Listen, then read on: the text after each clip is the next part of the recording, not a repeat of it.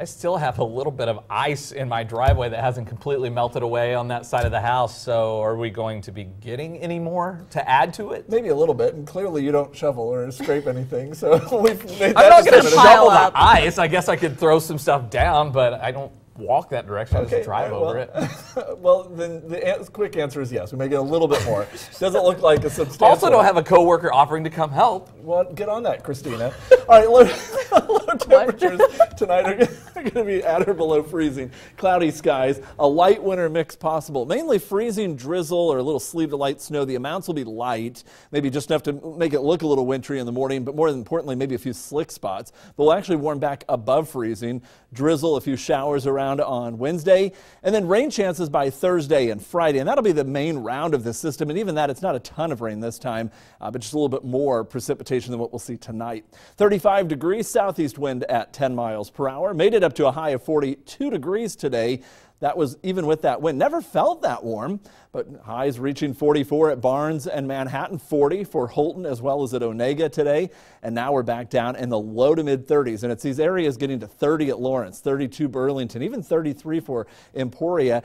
That's before the precipitation comes in and cools it down a couple more degrees. And so with that in mind, yeah, we'll have a breeze. A lot of times it keeps us warmer. It doesn't look to keep us warm enough for tonight. It does add the chill, and that drops wind chill to 23 at Emporia and Burlington, 27 in Topeka. Feels like 32 at Clay Center. But the more important part of the night is obviously that cold enough temperature range with cloud cover building in. We're tracking this area of precipitation. It's not a huge area, but it'll pass right over the region, and it'll be moving in during a part of the night. It will be cold enough to support a winter mix. KSNT Future Track shows that light winter mix around 10 o'clock to the southwest. Spreads over the area with kind of a mixed type of precipitation between 1 and 3 a.m. And that'll push on through and will be dry other than maybe some drizzle for the rest of Wednesday. Heading into Thursday, here comes the larger area of rain. Thursday through Thursday evening, and then on into Thursday night and Friday, this will push east and likely not much lingering precipitation into the colder air. Tonight, down to 30 degrees with that light winter mix. Lake could see some slick spots develop on area roadways in the morning. Your KSNT Storm Track 7-day forecast, 40 for the high tomorrow, then mid-40s Thursday and Friday. Best rain chance will be Thursday into early Friday, followed by much colder weather over the weekend. Slight chance for some morning snow showers on Saturday, but mainly dry over a large part of the weekend.